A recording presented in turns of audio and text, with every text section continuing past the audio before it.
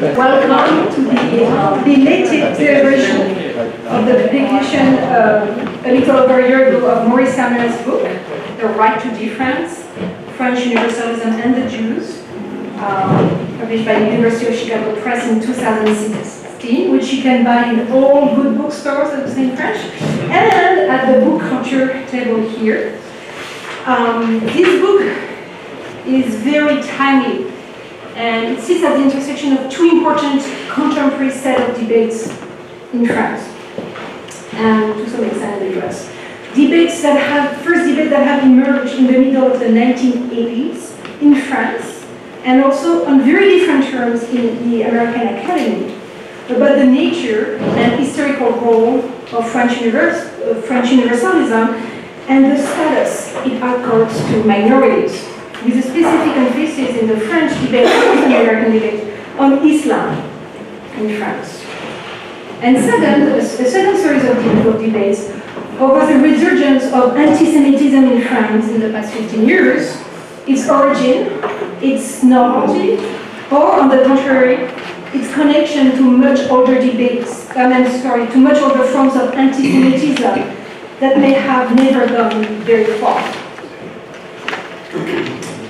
Contrast the tendency to reify the ahistoric French Republican model, a passion at the heart of many French PhD students' vocation. Samuel's main contribution in his book is to historicize French universalism and to show that its varying forms have sometimes including a certain dose of pluralism. It does so by insisting that since the Revolution and up until today, specific configurations of universalism in France have mostly hinged on debates over the place of Jews in French society.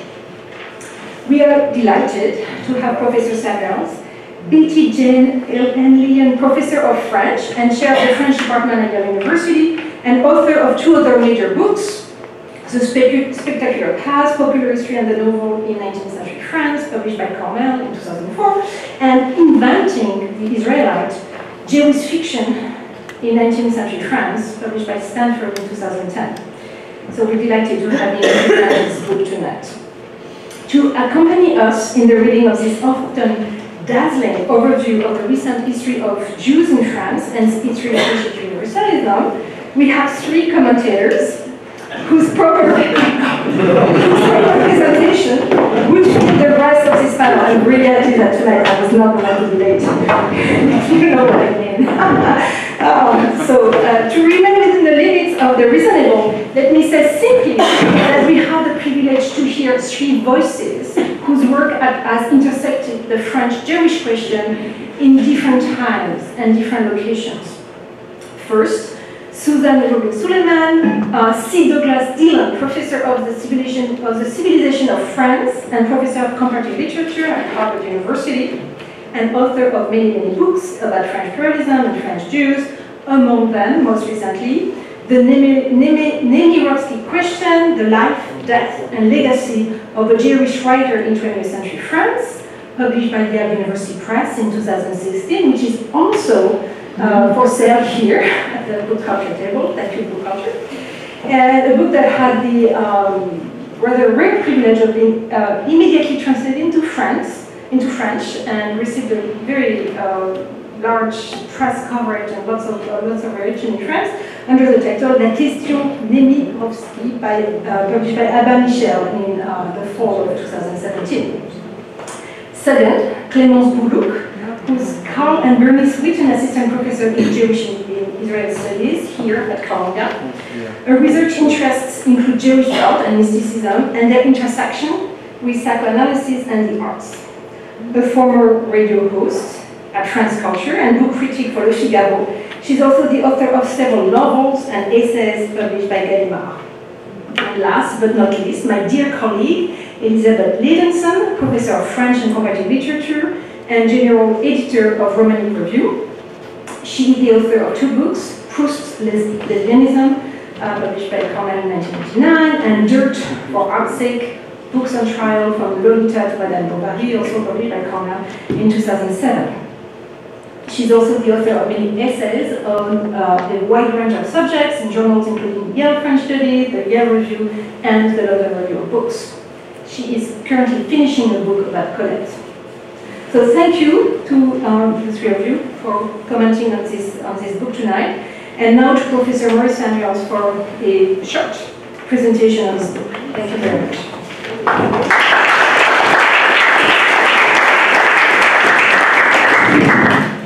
So first, I'd like to really say thank you to Emmanuel Sada and Clémence Boulouk for organizing this panel, which is so nice of them, and Susan Suleiman and Elizabeth Ladenson for agreeing to be on it.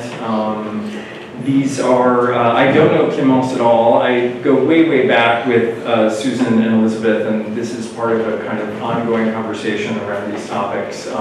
And I look forward to it. And I know it's a really busy time of the year for everybody, including everyone here, and I'm grateful for all of you for taking the time to engage with my book.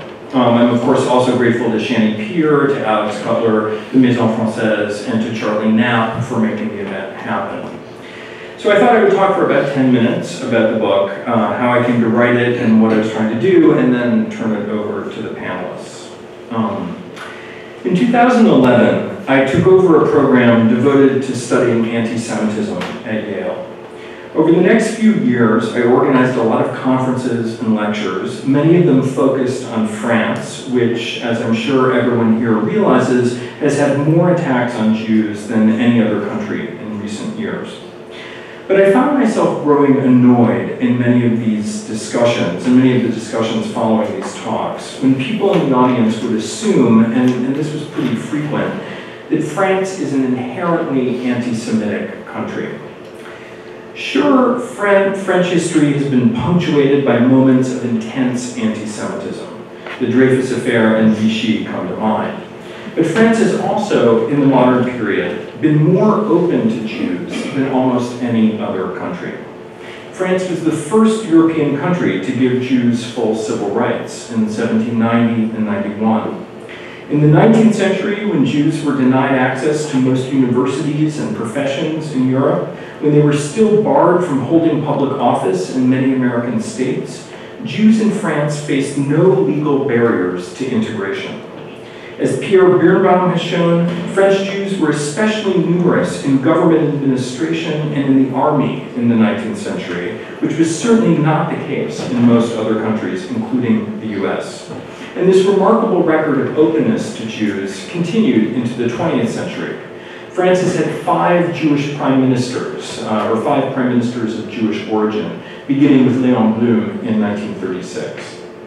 I wanted to set the record straight, so I originally set out to write a book about French philo-Semitism, the defense, love, or admiration of Jews and Judaism.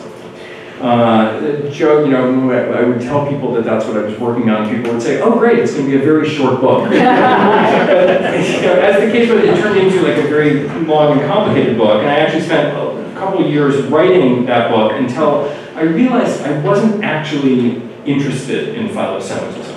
As a concept, it seemed to me too slippery. It seemed to involve an element of psychologizing that I wasn't comfortable with. And if I was really going to analyze the phenomenon of philo-Semitism, I was faced with having to explore all kinds of things like fundamentalist Christian love for Israel, which didn't really apply to the French case. Eventually I realized that I was actually interested in one specific kind of philo-Semitism, French philo-Semitism, the universalist kind. And this arguably wasn't a form of philo-Semitism at all, because it's predicated not on a specific love for Jews, but on the principle that one law applies to all citizens equally, regardless of race and religion, and that all citizens should be treated equally by the state. It was the commitment to a radical form of universalism, I realized, that really defined the French case. It was commitment to this principle that led to the emancipation of Jews during the French Revolution and to the success of Jews in French national life in the centuries that followed. But I also realized that this very commitment to universalism has often made it hard for Jews and other minorities to express their difference in the public sphere in France. There's a very widespread conception that French universalism entails the radical separation of churches and state, and the state's refusal to recognize minority ethnic or religious communities. Indeed, this is what most people think defines the specificity of the French case. And here the comparison with the United States is instructive. The US also sees itself as a universalist country with equal rights for all, but it has allowed for a much greater presence of religion in the public sphere than France. And it has no problem thinking in terms of ethnic and religious communities, and even, in the case of affirmative action, allowing for special rights for members of certain ethnic groups. All of that is very problematic in France. So I set out to write a book about French universalism and the Jews, and I eventually realized three main things. First, that universalism has not always meant the same thing to all people. What we take to be its meaning today is really only the latest incarnation of a principle and an ideology that has always been open to debate and negotiation. In other words, universalism has a history. Second, this history is very often unfolded through writing and debate about Jews. Although Jews were only ever a tiny minority of the French population, never more than 1%, they have played an outsized role in the way that the French think about questions of national identity. This became true during the French Revolution, when the revolutionaries used the question of Jewish emancipation to raise fundamental questions about the individual and the state, and it remains true today, as Jews have very frequently been at the center of debates about terrorism in France. My third realization was that if we trace this history of thinking about Jews in France, we realize that the universal and the particular have not always been as opposed as we think they are today. In fact, at various times in French history, writers and politicians, but also philosophers and filmmakers, have attempted to reconcile the universal and the particular, and to show how minority difference can be a conduit rather than an obstacle to the universal. So the book is organized chronologically, and it looks at various key moments in French history when the status of the Jews was up for debate. I try to show where different theorists of Jewish difference fit on what I see as a spectrum between, on the one side, a kind of hardline universalism predicated on assimilation or the erasure of difference, and on the other, a more open, pluralistic model that embraces difference in some form. I start with debates about giving Jews citizenship during the French Revolution, and show that even Jacobins like Robespierre, whom we think of as having instituted the hardline form of universalism that seeks to erase all minority particularity, were actually quite open to Jewish difference. They don't demand that Jews shed their cultural and religious particularity as a precondition for citizenship. And the actual decree emancipating the Jews made no reference to assimilation even as a goal. I then turned to the case of the French Jewish actress Rachel Félix, who was the star of the Comédie Française in the 1830s and 40s, and became famous for playing the heroines of Racine and Corneille, while also playing up her Jewishness. I showed that while some of her critics thought that a Jew could never interpret the heroines of the French theatrical canon, others thought that it was Rachel's Jewishness that allowed her to understand these classically French roles. The third chapter shifts to colonial Algeria and the ways that France played the indigenous population of Muslims and Jews against each other, eventually giving citizenship to the Jews because of their perceived ability to assimilate French cultural norms while excluding the much larger community of Muslims. I show how we see the roots of a hardline form of universalism predicated on the erasure of difference here. But also, if we look more closely, we see how French Jews in the metropole, so in France, used their advocacy on behalf of the Algerian Jews to assert their difference in the French public sphere. The next chapter focuses on Zola and the Dreyfus Affair, and here I show that the great writer very clearly does predicate his defense of the Jew on a hope that Jewish difference will ultimately disappear in France. It was the Dreyfus Affair that led to the separation of churches and the state in 1905, to which many trace the hardline form of universalism at work in France today. But I also show how some dissent from this model, including chapter 5 on the 1937 Renoir film La Grande Illusion, which shows a Jewish officer, how a Jewish officer is incorporated into the symbolic community of French soldiers in spite of or along with his difference. Chapter 6 focuses on Sartre's famous post-World War II essay, Réflexions sur la question juive, translated as Anti-Semite and Jew, which I read as an attack on the hardline assimilationist form of universalism of Zola, although at the end it bears certain resemblances to it. The final chapter examines responses to recent Islamist anti-Semitism in France by opposing two French thinkers, or by two opposing French thinkers, Alain Finkielkraut and Alain Badiou, one on the center right and one on the far left, who both call for a kind of hardline universalism as the solution to the problem of exaggerated communal identification, so what the French call communautarisme. The conclusion briefly then looks at responses to the attacks on Charlie Hebdo and the kosher supermarket from 2015, and particularly at a speech by the former French Prime Minister Manuel Valls, which I see as containing a glimmer of a more open model of universalism. Although I don't take on the issue of what recovering this complicated history of Jews and universalism might tell us about how France should treat its much bigger community of Muslims, I do suggest that understanding universalism not as a stable or fixed ideology, but rather as a process might be a good place to start. And I'll stop there and turn it over.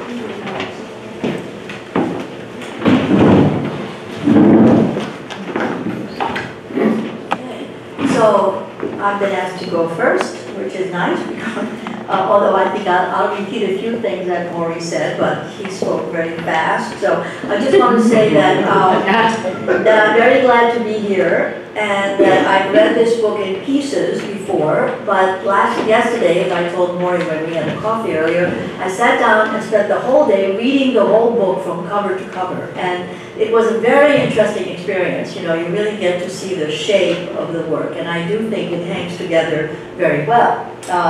I can say this as a former teacher. I would like to suggest, though, that there's something about the arc of the book, the arc of the argument of the book, which becomes very interesting, and you'll see in a minute what I have in mind. But so just to resume, or just to restate what Maury already said, but it's worth restating. He makes kind of, you know, he makes a three-pronged argument, which kind of is the guiding thread in this book. On the one hand, that French universalism is not a single monolithic entity, but a project that evolved over time, that it has a history. And I think that this is a very, very strong point. And it is also a critique of a certain tendency to reify and vilify French universalism. In other words, people just say, the French, they imagine the subject, the political subject, or just a subject, as this abstract thing without a body, without a history, without a past, or anything. And so it's very easy to sort of throw darts at this conception of universalism. And what Maury undertakes to do is to show, well, it's not quite so simple.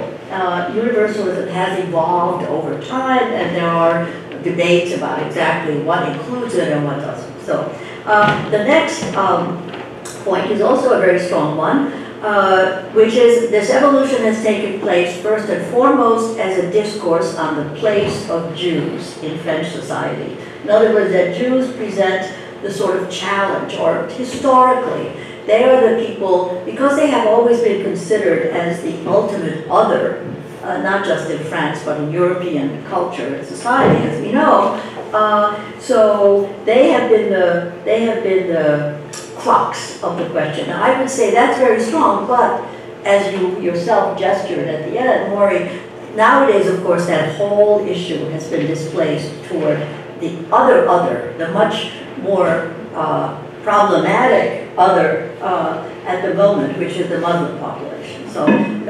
So this is a huge topic, and people have just spent a lot of spilled a lot of ink talking about, are the Muslims the new Jews? In other words, just like the discourse in the 30s was, the Jews will never be like us, they're inassimilable, they're weird, that they will never be French. This was an anti-Semitic talk in the 30s. So now we have the Muslims are not like some people say, oh, you can't really compare the two because the Jews never placed bombs, they never destroyed things. But you see, it's a huge topic. So I would say that this evolution that's taking place first and foremost about Jews is true until about 20 or 25 years ago. And then it suddenly shifts and becomes much more difficult, complicated. And then the third point is that universalism and particularism have not always been opposed. There's a way in which particularism can be included in a kind of a universalist conception. So I think that this is almost like a corollary of number one. In other words, if universalism has a history and is an evolving project, then clearly one of its possibilities is that particularism can be included. Now, in the chapters that follow this introductory statement, Maury demonstrates very persuasively that there have indeed been moments in the history of the universalist idea in France when difference, and in particular Jewish difference, was seen as compatible with integration into the national community. The fact that they were weird didn't prevent them from being full French citizens. And so, as you mentioned, Maury, this idea of these moments are moments that Maury calls moments of pluralism. That is, if you have a spectrum where it's full assimilation, where Jews disappear, is on one end, then pluralism would be on the other end, where Jews' difference can still be integrated and understood as part of the nation. And what interests him is the way that pluralism could be manifested in specific writings or more generally cultural productions like film or performance at a given time. And I think you didn't mention this, we didn't have time, but I think that the way you define your method is very nice, which is, quote, the close reading of texts, but always with an eye fixed on the historical horizon. So Maury is very good at this kind of bifocal reading, you know, looking at the text and looking at its very specific details, but keeping your mind on what's going on. So, and I like to think that it has something to do with your education in history and literature at Harvard. But so the way that you move from a specific textual commentary to examining the larger discourse that surrounds a specific work, for example, and then back to the text is really very lovely. I think this is perhaps most evident in the chapter on Jean Renoir's great film from 1937, La Grande Illusion, The Grand Illusion. You know, the question that Maury deals with there is, what did moviegoers during those very xenophobic years of the late 1930s make of the figure of the Jewish French POW officer, whose name was Rosenthal, as portrayed by Renoir. And as Maury shows, Rosenthal stands out among the other French officer prisoners by his name, by all the various ways in which he is not like them. He's very wealthy, very, you know, the rich Jew. So he corresponds to some stereotypes, the very rich Jew. He also looks different. He's a little bit more feminine than the great hard hero Gabin, played by a Jewish actor, Marcel Dagneau. so that he kind of feeds into stereotypes about Jews. But at the same time, and I think this is very interesting, he is shown in the film to be, nevertheless, despite all of this, he is still a member of the national community. He and, I don't know if you remember the film, but he and Gabin escape and constitute a kind of mini French community. And there are many other moments in the film where we see Rosenthal being one of the boys. So I think that's a very interesting argument. And then what's very important also, though, is to recognize the possibility that individual viewers did not necessarily read the film that way. In other words, and Maury does that, that no matter what a filmmaker's intention would have been, there's no control. You kind of lose control over your work once it goes out into the public. So it's conceivable that for some very anti-Semitic viewers, Rosenthal would just confirm all their prejudices. And I resonated to this particularly because in the book that Emmanuel mentioned, the Nemirovsky question, it's about Ivan Nemirovsky, who's a kind of a controversial writer in France, because some people who read her novels about Jews think of them as anti-Semitic. So my whole project in the book was to show how I read them, and I think that they are very interesting because they raise these issues of how we look and how Jews look at each other, which is of course another thing which doesn't occur here because Rosenthal is the only Jew in the film. So what did I mean then when I said that Maury's arc is a little odd? Well, I should say that the Gabin film, the Renoir film, echoes that earlier chapter on Hachel, which also shows that you have this very Jewish actress in the 19th century who proclaimed herself as a Jew and yet was adored by the public. But at the same time, there were, of course, people who hated her and who vilified her and said a Jew can never play Racine because Jews just don't understand French classicism. So what did I mean by the arc? And then I'll stop. I think we can look at that if we look at his essay on Sartre. What Maury shows in the essay on Sartre is that Sartre basically, in the thing it's a book by Sartre called Anti-Semite and Jew in English, Réflexions sur la question juive. It's a very interesting book. What Maury shows is that Sartre really criticizes the universal subject and the notion of sort of let the Jews blend in and disappear into this assimilation. He criticizes that notion very strongly in part of the book. And for this, many Jewish readers at the time were extremely grateful to him because his analysis made it possible for them to identify themselves as Jews and as French at the same time. So you have great people like Lanzmann and Pierre Vidal-Naquet who said, when I read that book, I decided that I could affirm myself as a Jew in France. This was right after World War II.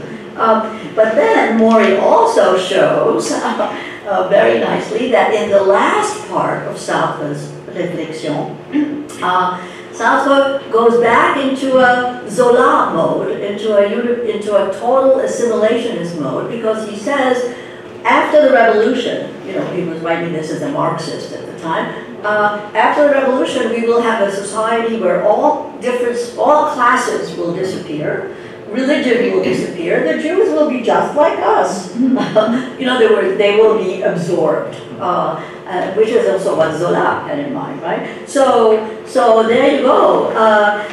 Even Sartre, the great critic of universalism, ends up sort of seeing the future as the Jews will be absorbed.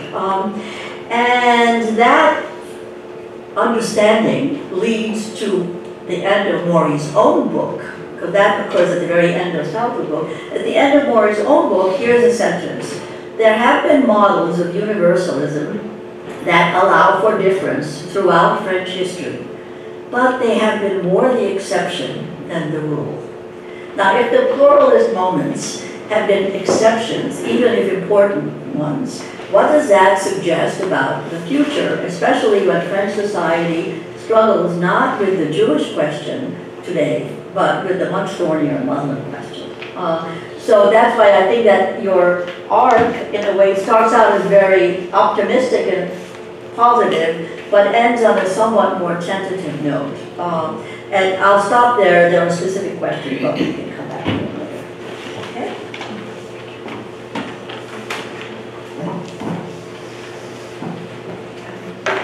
Thank you very much for organizing this and for this book, Morris. So as I was reading Morris and Mills' The Right to Difference, I was reminded of another collection of miniatures. Miniatures that were assembled by 20th century Viennese writer Stefan Zweig when he published in 1927 Sternstunde der Menschheit, which was first translated with a very pedestrian title, Decisive Moments in History, and has since then gained a new title, Shooting Stars. So Zweig depicts a constellation of events that led to such decisive changes. And in his book, which is obviously more literary than scholarly, Zweig tells of a few historical events that changed the world.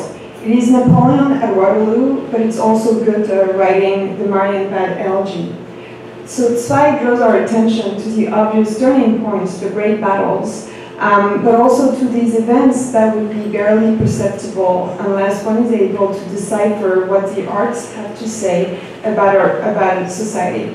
And so if someone's able to do so too, it is Morris and Mills. So likewise, his book covers the revolution, the Dreyfus affair, but also small masterpieces, Renoir's Great Illusion. And all those vignettes weave together the story of French Jews and also French Judaism. So it is this bifocal method that Susan has just talked about that is very striking. It is an exercise in micro and macro history at the same time, and one that seems particularly fitting, maybe because any grand narrative of French universalism now sounds like a broken one, or maybe because extolling the virtues of French universalism in its most pugnacious way has become politically fraught and comes across as a suspicious far-right attempt to dismiss minorities, i.e. the Muslims today. So instead of looking at the grand narrative, Morris and Mills looked closer, and this is how the book becomes a kaleidoscope. So you can rearrange the stories in a way that's not linear, and the chapters, and so some new shape end up emerging. And at the same time, you have the kaleidoscope effect, but also the spectrum on which you see all the variations of universalism. And together, it really felt like these studies create a counter-discourse, a sort of instance of history against the grain, and really an invitation to look back in order to look ahead and think about universalism anew, not just as an erasure of difference. So today, I would like to focus on two chapters, two moments of the book and of the French-Jewish saga. Both are in the 19th century, so there's something almost refreshing about the 19th century. We know in retrospect what was about to happen, but there is still some sort of optimism about it. So the two episodes are the ascent of this French Jewish star, Rachel Felix, and the thorny question of universalism in Algeria, which is the first colony in North Africa that was not plantation-based.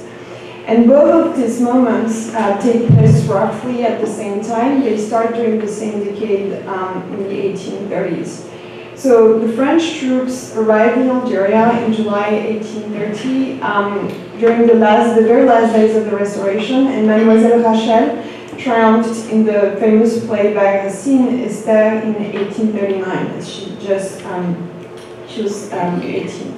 So this is a time of the monarchie Juliet, which is a liberal constitutional monarchy that ended with the Revolution of 1848, the People's Spring, and a really, a tidal wave of nationalism.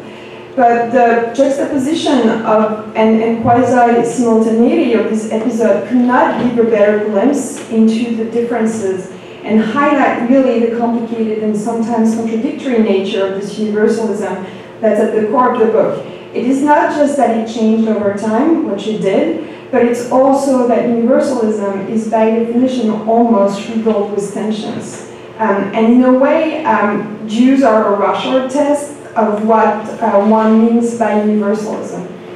So let's turn our attention to Rachel. Maurice Samuels gives voice both to her enemies, which were plenty, and to those who responded to the attacks leveled at her and formulated in doing so real pluralistic universalism, which is again very different from what people have come to think as a signature French intransigent model of an erasure of difference. So Rachel's sense has to be understood as part of the prominence of the Jews in cultural life in France in the 1830s, Meyerbeer, music, Fromental Alevi. In the book, you zero in on the performing arts, but Jewish presence in middle brown literature was also noteworthy. So the novelist Jenny Foy, about whom you wrote extensively in your previous book, was also the first French Jewish woman writer, and her titles were unambiguously Jewish, such as the Kiddushim, which was also arguably using some sort of Orientalist appeal. So what is really remarkable is that Rachel Felix does not fit the bill for that kind of Orientalism, and she does not even fit the bill for the belle juive, the beautiful Jewess, this kind of compliment that is so loaded and in fact anti-Semitic, that even Trigu La Rochelle fell prey to that kind of temptation. So the tale that was spun about her is that she came from a poor immigrant family whose parents barely spoke French, that she never took acting classes, and that could not be further from the truth. So her haters, as you show, claim that the Jews did not only fail to assimilate in French culture, but that they made French culture Jewish. So that almost reminds us of, Raphael Chmielowicz in La Place de l'Étoile, and I think this kind of delirium of, I'm going to enjuiver, Judaize France. And French culture, which is the ultimate goal. So, but what you show is, and you bring up, is the case of the writer Jules Janin, who initially really criticized her and then went on to rave about her talent. And the change of heart is really revealing. Rachel is actually a miracle, but she could only be a French miracle because only France can make space for people like her, who did not seek to hide her identity and who actually brought her identity to enrich French community. So incidentally, I'd like to add that Esther is a case study on many levels. The play itself was one of the first plays translated into Hebrew around the same time. It is actually more an adaptation than a translation. It was in 1827, 1843. The German Jewish proponents of the Enlightenment were eager to show that there is a common denominator between Jewish and European culture, and that the arts, and especially the theater, were evidence of this. So they were able to show that Esther actually manifested this common and these shared values. So for that kind of proponents of a universalism that would be compatible with specific identities, the equation is very simple. The more French, the more Jewish, and vice versa. The more Jewish, the more French. So these are not mutually exclusive identities. It is just a conjunction and even the addition of two universalisms, Jewish universalism and French universalism. So that's really a parenthesis in both histories, but this is really important to say it again. As Maurice Samuels says, captures that Mademoiselle Rachel was as famous as the Rothschilds.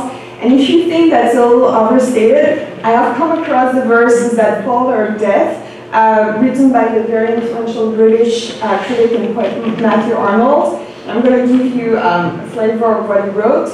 Germany, France, Christ, Moses, Athens, Rome, the strife, The mixture in our soul are ours. Our genius and our glory are our own. So the poem was written in 1867, which is only 9 years after her premature death. And she was really given an afterlife in his poetry. And he made her an instance of the creativity that can be found in such a multi-layered identity, and the liminal identities are actually where the genius lies, and a French genius to boot. The phrase "the mixture is ours" is quite arresting. It defines what was understood as the strength of universalism, which is this specific combination where both the individual and community become stronger because of each other. You also mentioned the lesser-known performers like Madame Nathan Trailer, Mademoiselle Julien, Madame Auguste Tifla, and all those actors whose names have sunk into oblivion. I would also have loved to see how a couple of decades later, the discourse in Sarah Bernhardt, who was so dear to Proust, compared to the tales that were spread on her shed. The chapter ends before these. Sarah Bernhardt comes about, and which are in later decades of the century. But the question remains, what kind of affinity is there between Jews and performing as Jews? Can Jewishness or Jewish identity be seen as a performance, or any kind of identity for that matter? So these are open questions, but that are questions that the book offers. This brings me to another play in another chapter in the book, the following chapter, Les Juifs de Constantine by Théophile Gautier, which opened in 1846 and closed almost immediately, but whose merit, if it has one merit, because it was pretty bad, we can say so, is to counteract the ideology of the colonial project and give a completely different take on universalism. That would be the anti-Hachette kind of universalism. So Algeria was a testing ground for this notion, and as we see, it is a non-inclusive universalism that came about and that was used as a wedge to drive a wedge between the Jews and the Muslims, and really constructing the Jews as eager to assimilate versus the Muslims who resisted that civilizing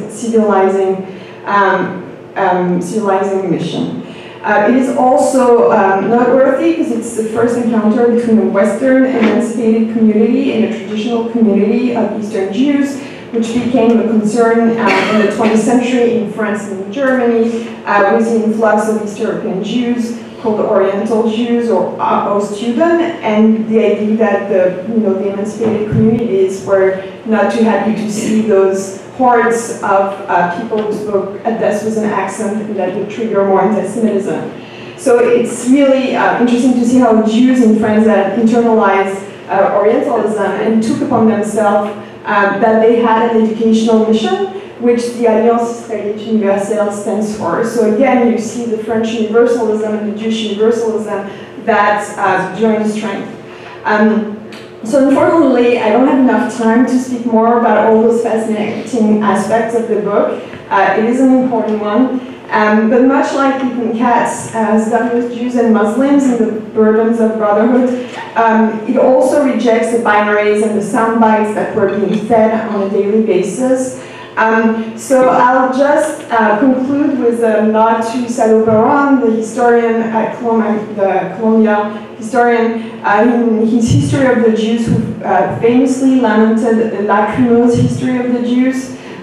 So there can be a lachrymose history of universalism as it relates to the Jews, whether one is loudly mourning it in the Fingerkraut way, or whether one is shedding tears of anger over how biased it is.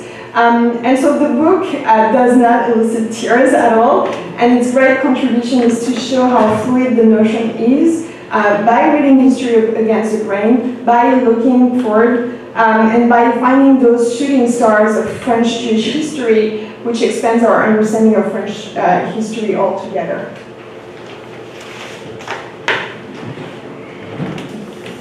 So,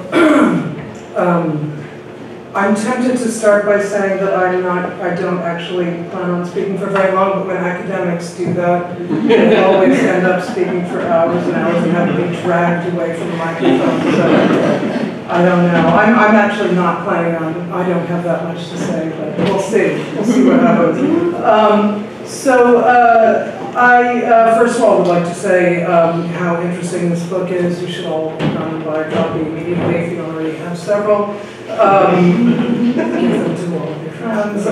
It's very interesting. There's one part that I just thought was so great. I mean, just so beautiful, such a beautiful example of just everything, which is that Rachel was viewed as too Jewish to play Racine's Esther. That was my favorite part. So I think the main thing that I have to say is that I think there's a big tension inherent in. I'm basically going to elaborate on what Susan adumbrated. I think there's a tension at the center of this book, which is, as Susan pointed to the difference between the introduction and the conclusion. I would say that so your introduction sets out to do something that I think your demonstration kind of belies, and so since I was taught to read in this way, I'm just going to do that. So first of all, I want to quote from the introduction. You went over this and you talked about being about part of this project stemming from your experience as director of the Center for the Study of Anti-Semitism and people assuming that the assumption that I quote that France was a fundamentally, even inherently anti-Semitic country. Not only, so this is pages 6 and 7, not only does such an assumption tend to collapse different kinds of anti-Semitism into one unchanging, eternal entity that frustrates analysis, but it also happens not to be true. France may have witnessed its share of anti-Semitism, but it is not inherently anti-Semitic. If it were, how then to explain the fact that France was the first European country to grant the Jews full civil rights in the 18th century? Or that in the 19th century, French Jews achieved far greater social and economic integration than their co-religionists anywhere else in the world. Or that in the 20th century, France had no fewer than 5 prime ministers of Jewish origin. Moreover, the paragraph concludes, if France were inherently anti-Semitic, why did French intellectuals like Émile Zola and Jean-Paul Sartre produce some of the most forceful condemnations of anti-Semitism ever written? Now these are meant as rhetorical questions, I strongly suspect, but I'm going to just go ahead and answer them.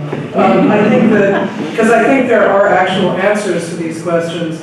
How then to explain the fact that France was the first European country to grant the Jews full civil rights in the 18th century? Well, you've pointed out, it's because the revolution set out to do something that inadvertently led them to give citizenship to civil rights and eventually citizenship to the Jews. I don't think this was the point. It was a peculiar and problematic byproduct of an entirely different program that had nothing to do with the Jews. Or that in the 19th century, French Jews achieved far greater social and economic integration than their co-religionists anywhere else in the world. Or that in the 20th century, France had no fewer than 5 prime ministers of Jewish origin. I think that basically the answer to these questions is that despite, I would say that France is an inherently anti-Semitic country. I am prepared to point out 4 different strains currently in place in France of anti-Semitism,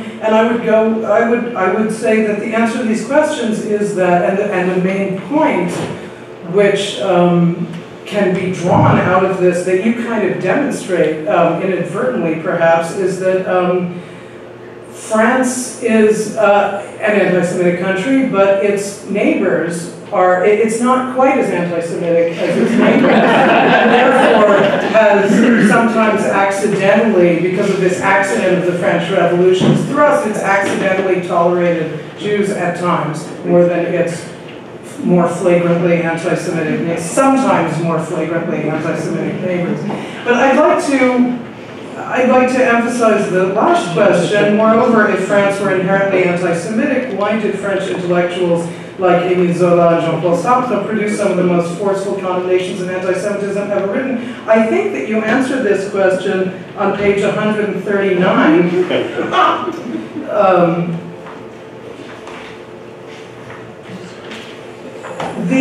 When you say in the beginning of your chapter on Sartre's Jewish question, the almost messianic gratitude certain French Jewish readers felt towards Sartre's text clearly stems from its contrast with the way Jews have been attacked for decades by the nationalist right in France.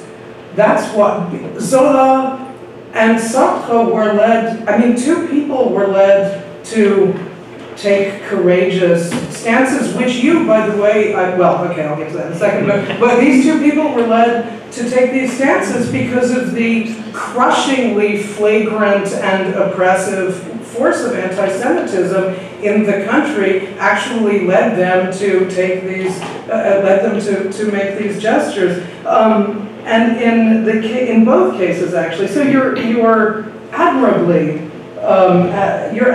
nuanced readings in every single one of these chapters actually belie your initial gesture by demonstrating that even in all of these instances of anti-Semitism, such as Zola's and Renoir's and Sartre's, in fact, there is an anti-Semitism, persists anti-Semitism. If you chase anti-Semitism out the door, it comes climbing back in the window, as Horace didn't quite say, but chase out with a pitchfork. That was nature, but anti-Semitism is in fact.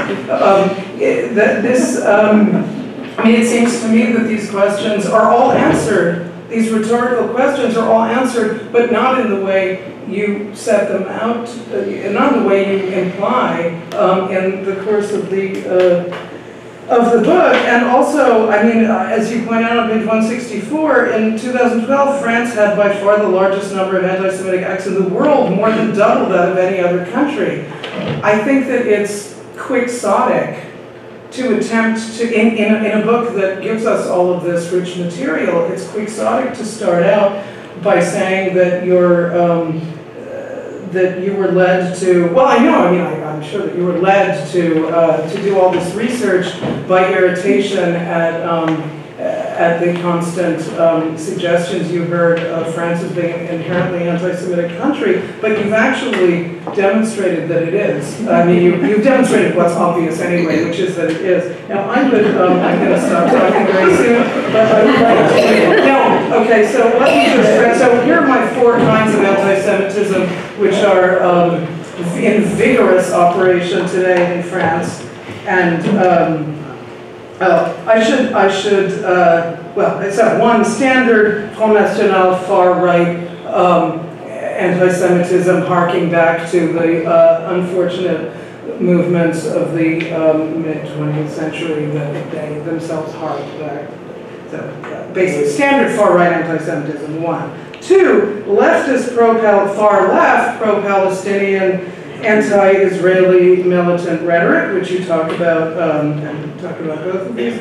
3, Islamist anti-Semitism, which is a bit of a different breed. And number 4, and I would like to put number 4 into a bit of context by saying that I have had the great opportunity, the great good fortune to have the opportunity to test this out myself by spending large amounts of time among the provincial bourgeoisie in France. And I am here to tell you that number 4 is your garden variety. Number 4 is the only one that dare not speak its name. Okay, number 4, it does not recognize itself. The others recognize themselves as anti-Semitism. Number 4 vigorously contests anyone who dares to suggest this. And I have to say that, so this is just the general time-worn anti-Semitism of the provincial bourgeoisie in France. I mean, I have to say, so I've spent a lot of time among the provincial bourgeoisie in France in recent years. Actually, in the recent in the last 23 years. So I feel that I'm qualified to speak on this subject. And I think now, why have I been able to see this, given that I have never made any pretense of being anything other than a New York Jew? How is it? Well, it's because I fall into so many other categories of otherness and weirdness and just Martian bizarreness that I think they just forgot. They say even worse things when I'm not around. But no, I think they've just forgotten because I have so many other categories of alienation that now I have actually attempted to talk about this in these circles and have discovered that so that's why I say that this is the anti-Semitism that dare not speak its name in France, but it's in full force in the provinces at least, which well anyway I think that so yeah I would say that. And this is what I just wrote down. This is my attempt to actually write something down. To make a point, in spite of its manifest, inherent, and enduring anti-Semitism, because of the particular vision inaugurated by the French Revolution, France has sometimes and even often tolerated Jews more than its even more flagrantly anti-Semitic neighbors. But I don't think that we should. I don't think that we should mistake this for a lack of inherent anti-Semitism. I'll stop there. Okay. Thank you very much to our three panelists for their very insightful comments. Actually, I had a comment too. Now I feel it's a little maybe out of place. But let me go ahead.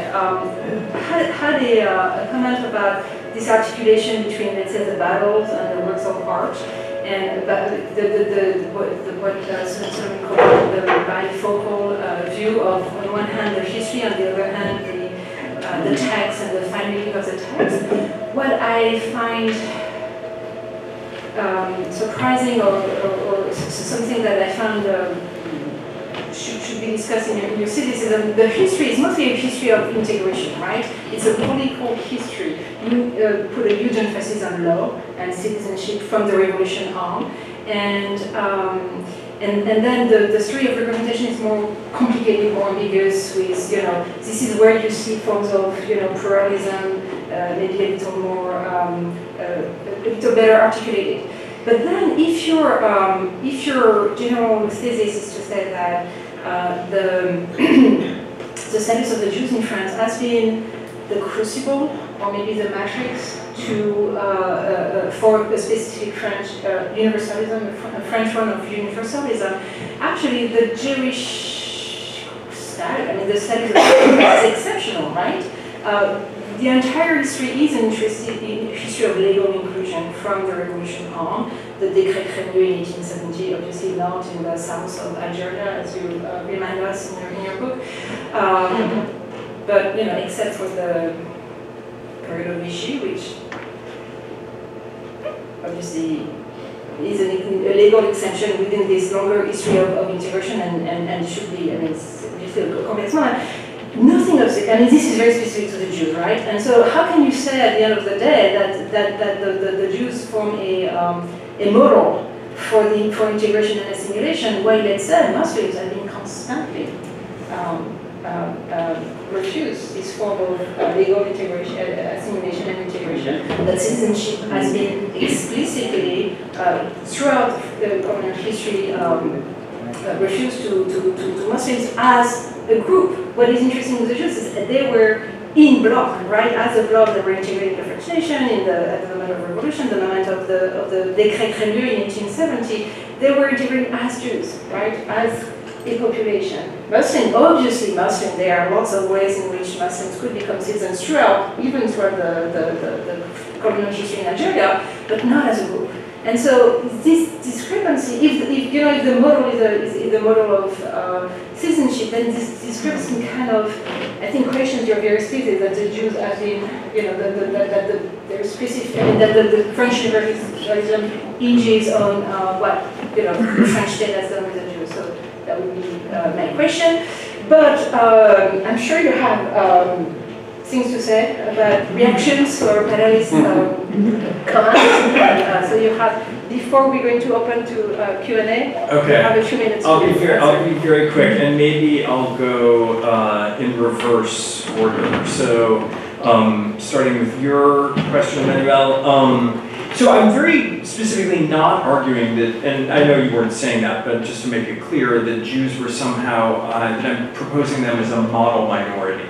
Saying that, Muslims should, which is a certain discourse that one hears in France, which is, oh, if only the Muslims would just go through what the Jews did in the 19th century, everything would be okay. I'm definitely not arguing that. But what I'm just saying is that these questions throughout most of the 19th century, sort of starting in the 18th century and throughout, as Susan said, until about 25 years ago, the Jews offered a kind of place for thinking through these questions precisely because I think they were exceptional and problematic in the country. And so they were kind of the limit case in, so like during the French Revolution, if we can take even this most foreign marginal group and make them into citizens, then we can make anyone into citizens. So I think that's what I was trying to argue there. So Elizabeth, clearly I haven't spent enough time with the provincial bourgeoisie. Although, I come visit. I know you have, and I'm a little scared too. But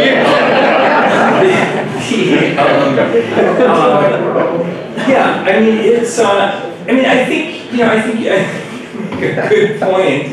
That is it just compared to Germany that France seems less anti-Semitic. I think that you can say, but you could really, I think, ask that question in the United States absolutely. too. Yes, right? absolutely. Yeah, like how if you scratch deep enough. Well, actually, you don't have to scratch that deeply. You just have to travel a little bit away from the tri-state area.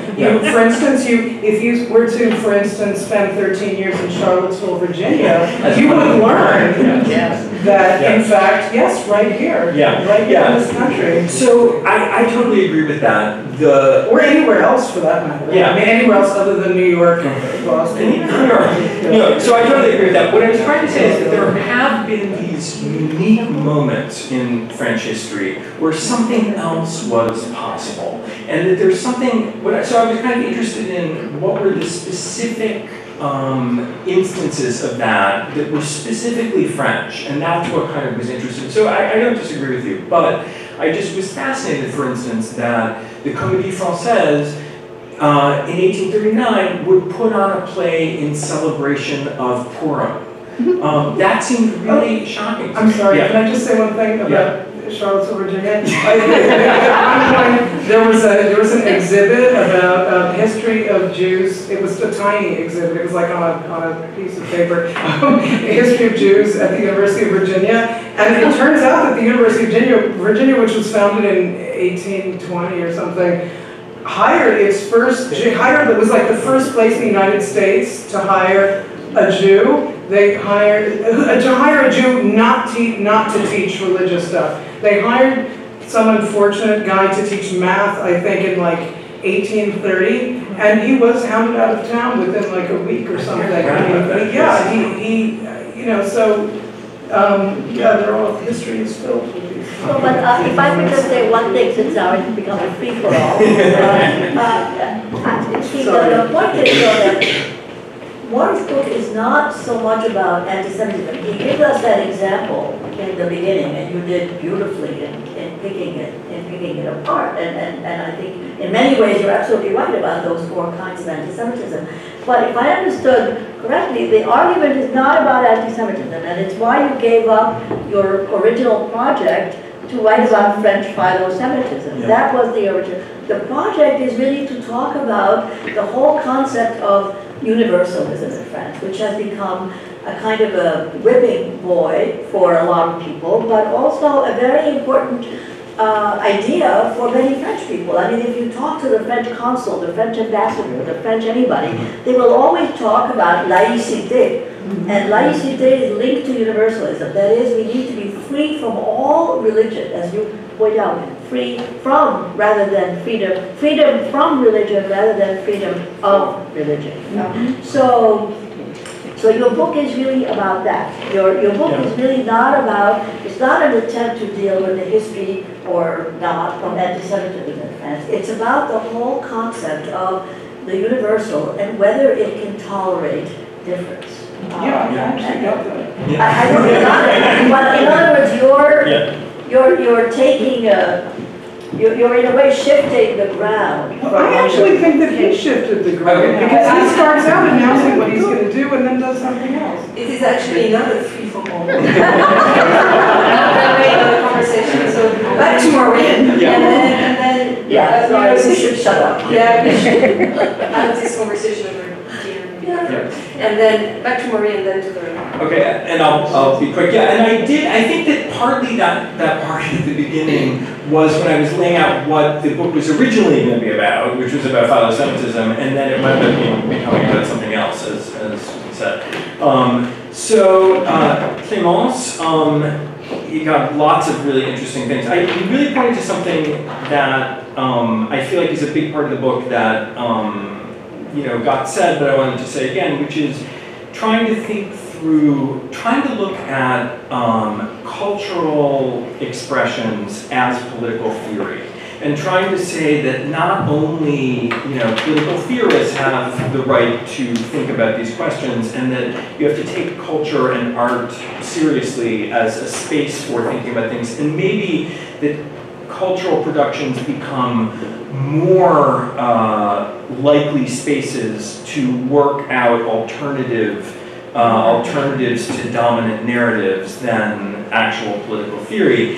And maybe that's just an excuse because I'm a literary scholar working on these topics and I needed to justify myself, but I do actually believe that, so thank you. The question about Sarah Bernhardt is a great one, in that she explicitly modeled herself on Rachel, and she, of course, fits into this, but it's coming at a later moment when anti-Semitism is becoming much more explicit during the Dreyfus Affair. Whether there's a link between Jewishness and performance, I think definitely, and other people have written about that, and it's a really interesting one. And I was really struck by how many Jewish performers there were in the 1840s. I was looking through a dictionary of theatrical performers from the period, and so many, including all of Rachel's siblings, and there were like 7 of them. And a very interesting book that just came out by Jonathan Hess is about this play called Deborah, which was a play about a kind of suffering Jewish woman that became a huge international theatrical phenomenon in the 19th century, including in the US, and he traces all the different ways that Jewishness was performed on stage, often by non-Jews. And then Susan, I'll just focus on what I think is kind of the big question here, which is what does this exceptionalism say about the future? Am I positive? Am I sort of how negative am I about the future? And are Muslims the new Jews in France? I think that, as I say in the book, I don't want to minimize at all the differences, between Jews and the integration of those two communities, and the in a way much more difficult problems, or difficult in a different way problems that Muslims face today integrating. But am I how pessimistic am I? I think things are pretty bad, and I think they're pretty bad here too, obviously. Especially because what we've discovered is that this old right-wing form of hating, Jews has not disappeared as many people thought it was. In fact, it's still there with all kinds of the other ones that Elizabeth pointed to. But I think I am, hopeful in a certain way that things, can work themselves out precisely because there have been these more positive moments in the past. There are writers and artists and filmmakers who are thinking through these questions very passionately, and I think they do offer us alternatives. So, are they going to win out anytime soon? Who knows? But at least they're there and there are people doing it. So, I'll stop there. Thank you very much. Now we have time for questions. Here, first question. And so there is a mic circulating. Wait. The laws of 1790-91 did not arise out of nowhere. They arose out of the bed of ideas that came from the Enlightenment, and namely the emphasis on the need for toleration and gradually full rights to both Protestants and Jews. And so that idea was founded in the notion of equality before the law, but also the acceptance of the difference of religions. And now where does, well, maybe you did in one of your comments, mention, after all, Napoleon's institution of the consistoire, not only for Jews but also for Protestants. So that gave a legal foundation for religious pluralism in France. It might very well be that the law of 1905 gave birth to a more rigid form of universalism in reaction perhaps both to the Dreyfus affair as well as to the role of the Catholic Church and French Catholics against the Republic in the last decades of the 19th century. So that what is being talked about as universalism nowadays, since you mentioned evolution, is further drift away from what were the original grounds for full civil and political rights for Jews in 1790-91. Yeah, thank you for those comments. And you're totally right that the emancipation didn't come out of nowhere. And in fact, I start the book with these earlier 18th century ways of defending the Jews. And there was a huge outpouring of writing on this question in the 1780s, and I look at specifically why that was. But what I try to show is that there was a qualitative difference between the way people defended the Jews in the decade leading up to the Revolution and then the Revolution on. And the big difference is that all of those defenses of the Jews in the 1780s, before the Revolution, were predicated on assimilation as the goal. So the Abbé Grégoire and all these people, in some form or another, thought that the Jews needed to change some aspect of either their economic identity or their religious identity for some, or their cultural identity in different ways. You start to get a different discourse during the Revolution, where you start to get that we should make Jews citizens because everyone should be a citizen. And so I try to look at what that is about, which I think is the universalist kind of notion. Totally right about Napoleon, who of course did some very good things and also some more difficult things. So he, you could argue that Napoleon, created the Jewish the consistoire, as you said, and tried to make Judaism a state religion in France.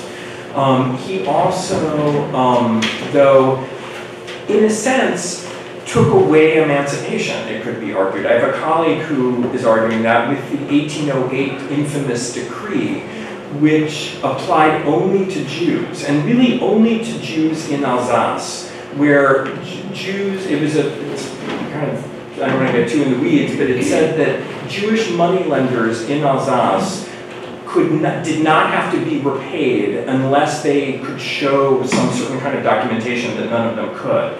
And that was a law that only applied to Jews. Also, the Jews alone couldn't hire someone to replace them in the army.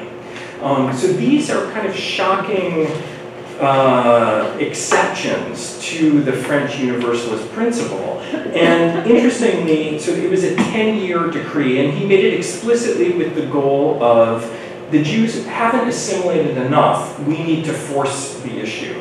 And he was responding to kind of anti-Semites in Alsace also. And so it was set to expire in 1818, and interestingly, the Restoration, which we think of as a very conservative, that made sacrilege punishable by death. In France, it was a return to a certain kind of state Catholicism, chose not to renew the infamous decree in 1818, which is interesting.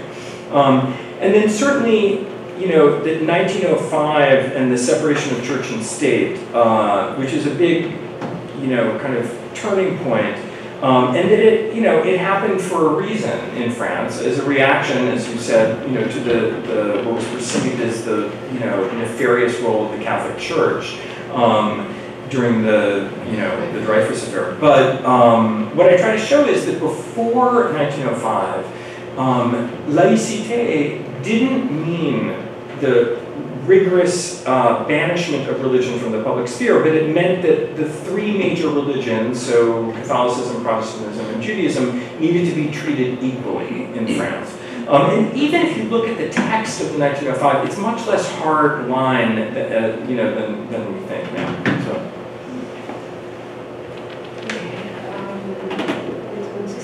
Okay. First of all, thank you so much for the discussion. I came here to learn something, and I certainly learned a lot.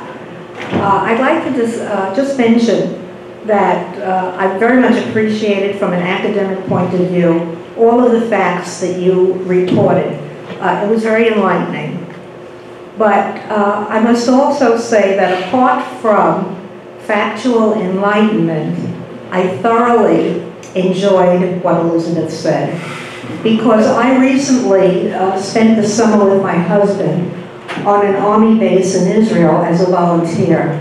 And the two young Jewish girls who were in the army, who were helping us acclimate, came from France. And one was 18 years old, the other was 20. One was a very sophisticated, beautiful Parisian girl. The other came from Marseille. Now, why are they in Israel? They were not religious. They were not Zionists. But obviously, the anti-Semitism that exists in France sent them to Israel for security. And they were the ones who were going to, survey the situation and then ask the rest of their family to come over. So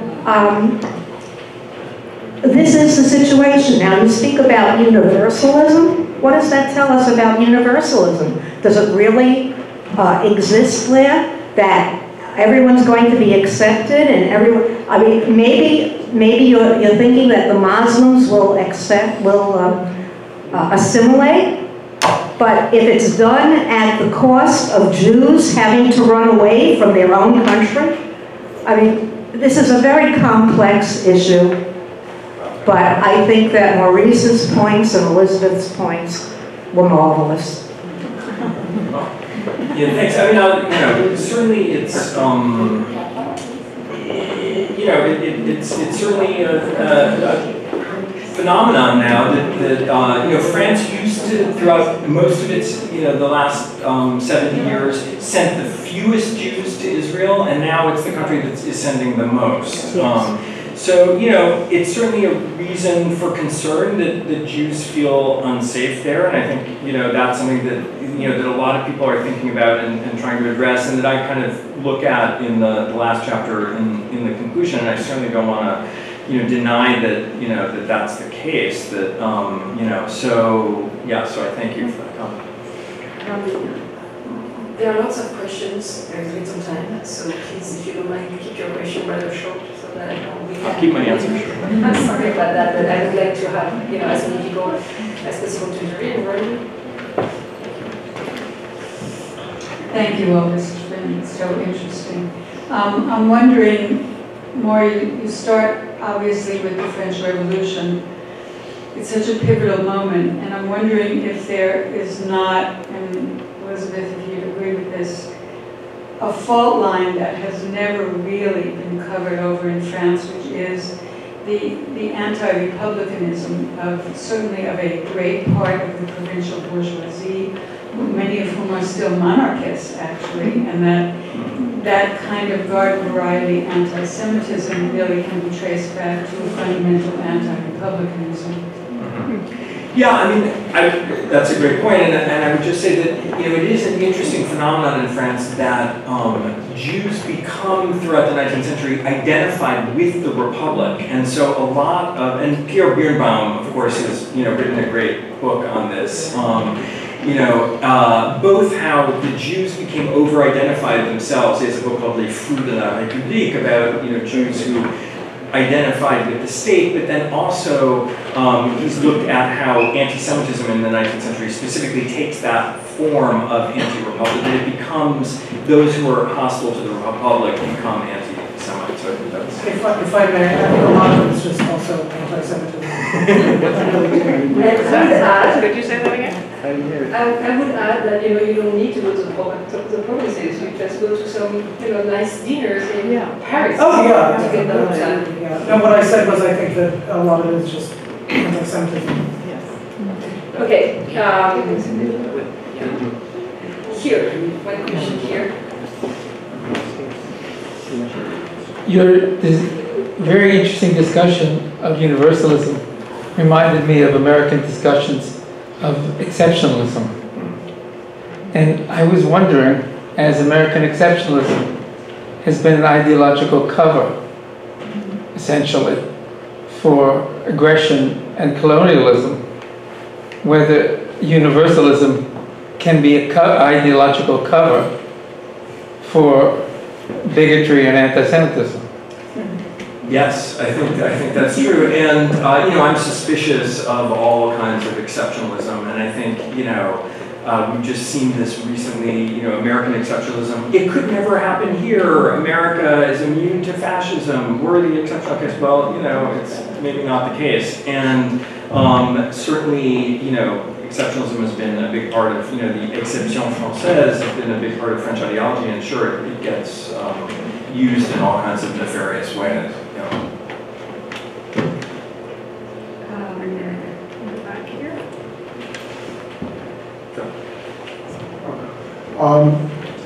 So another question that I thought of is what do French Jews think of universalism? And I had a conversation a couple of years ago with a young French Jew in Paris who is very plugged into the Jewish community. His feeling was that in Paris, anti-Semitism was not such a big problem. In the provinces, it was. And that there was a tension within the Jewish community as to how to react to the Muslim question. One group felt, let's keep our heads down, let's benefit from this, and let all the hatred go in that direction. Another group felt that our traditional values make it imperative for us to identify with the Muslims and do what we can for them, even to our own peril. And he thought that the third group felt that we had to defend the Muslims because in doing that, we were defending ourselves. Yeah, Yeah, I mean, I think you, well, first of all, I should say that I specifically decided in this book to focus on what non-Jewish writers have said about Jews, because in my last book, I wrote about Jewish writers, and so that was one thing. But I think you, in a sense, answered the question by showing that, of course, there's no one French-Jewish response to these things. You know, the French-Jewish community is very complex, and starting with the difference between Ashkenazic Jews and Sephardic Jews who are there, all kinds of class differences, and I would say that the opinions about these questions vary greatly according to those, divisions, but not only according to those divisions. So sometimes so I think there's a whole range of, I've talked to French Jews who feel despairing of the situation and like they need to leave, and then talk to other French Jews who feel like none of this is affecting them at all, and, or they've seen much worse, before, and, so I think that it's, there are definitely multiple books to be written on that. This is a very short question. I was intrigued by the idea of Jews and performance. And it occurred to me that the person of Simone Weil might be said to be performing the role of a Christian saint. And I wondered what you thought about that, and whether there were other Jews who did similar things. Yeah, I don't have that much to say about her. I find her a kind of troubling and fascinating figure, but my new project is actually moving a lot about conversion, so Jews who converted in France, which I think is its own troubling thing. I would just point out that France actually had much lower rates of conversion than Germany, certainly, or than other countries, partially for these reasons, because of universalism, because in fact the Jews in France had little to gain from it, and so there were a couple, there were about 5 conversions a year only in the 19th century. So it's an interesting, but it is an interesting, whether she's performing, and to what extent is conversion a performance also, I think, is a question. How can we ever really know? I mean, she's the ultimate example of someone who converts not for any... She didn't convert. She didn't convert. Okay, that's interesting. But she acted like it. As if she had, yeah. Anyway, so that's a... Simone Weil did not convert, technically. She did what? She didn't think she was worthy. Simone Weil, the philosopher, right? Not the politician. Okay, this is a question that's unresolvable, so I'll pose it and just like to think about it. I appreciated that the panel had many facets to it. Something that has concerned me in my research is the fact that while 76,000 Jews were deported and most of them killed, and mostly foreign Jews, 3/4 of the Jewish population in France survived, which meant there were a lot of people who helped them or hid them or did whatever. But the second thing is, so anyway, that's one of the contradictions. The other contradiction, or not a contradiction, but a kind of hopeful sign is like Willa and I have experienced Delphine Beauveilleux, the rabbi, the woman rabbi, one of 3 women rabbis in France, who's part of the liberal Jewish movement, who's very, very articulate. She did the eulogy for Chantal Ackerman. And, so there's this kind of resurgence and respect for Jews as people of the book, and a respect of that, which is, part of the kind of underground resistance to the anti-Semitism which manifests itself in one way or another. If I may say so, the greatest enemies of Delphine Beauveilleux now are within the community. She gets attacked all the time, and so that also goes to show you how many, you cannot talk about, it's a very multi-layered community, so. As it has always been. Yes. And Actually, let me say that the film is coming to Columbia, française, next October.